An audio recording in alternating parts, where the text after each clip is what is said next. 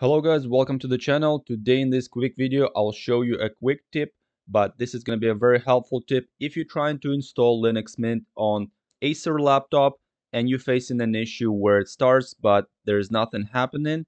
I'll show you how you can fix this issue. I had faced this issue myself and I was reading on forums and I couldn't find a clear solution for this problem. So this is the only solution that I have figured out myself and I hope this will be helpful to you. And of course, if you find this video helpful, please support it with a like, subscribe to the channel for more interesting, helpful video. And if you have any questions, drop them down in the comment section below. Okay, let's get started.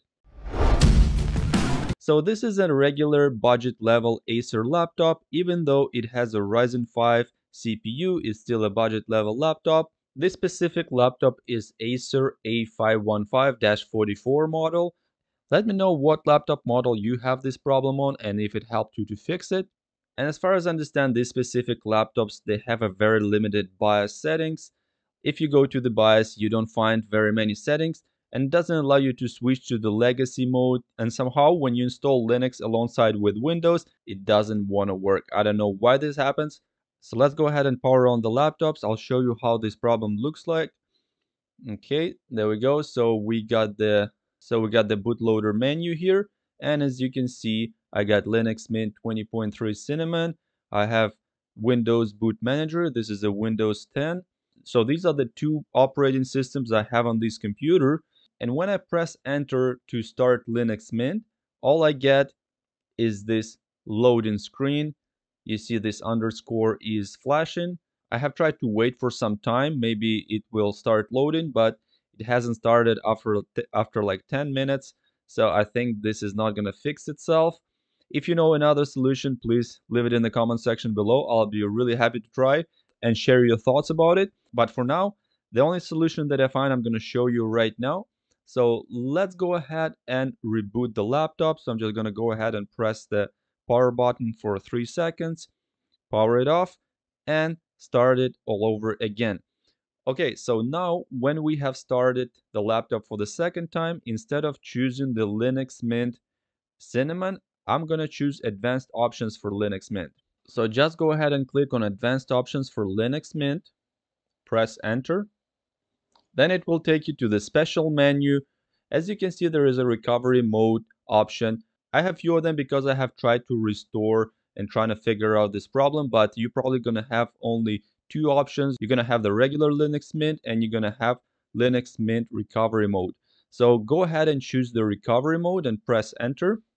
It will go through the similar process, run some processes, and it's gonna show up a new window for you where you can choose a few different options. You can either resume normal boot, you can try to make free space, you can repair broken packages, check all file systems, update grub bootloader, enable networking, drop to root shell prompt, or check the system summary. So this is definitely a very handy menu in case you need to run any of these operations, but this is funny, you're not gonna need any of these options. All you have to do is just resume normal boot.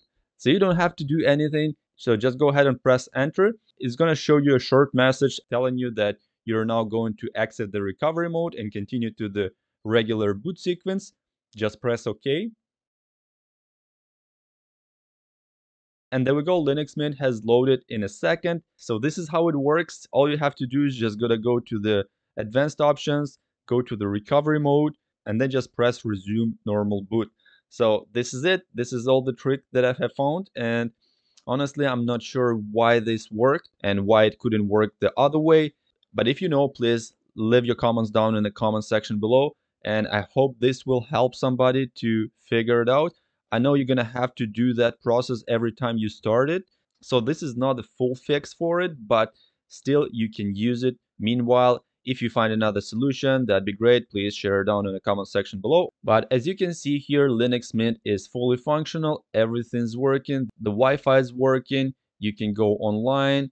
You can use it just like normal Linux Mints. So this is pretty weird, but I think the problem is with limited BIOS. You can turn on some settings. Yeah, this is it, guys. I hope you enjoyed this video. Always, if it helped you, please support it with a like, subscribe to the channel for more interesting, helpful videos. And you can also go ahead and watch my other videos about Linux Mint. I have quite a few Linux videos. This will help me grow my channel, and I appreciate your support very much. And this is it for now. I hope you guys have a nice day. See you soon. Bye bye.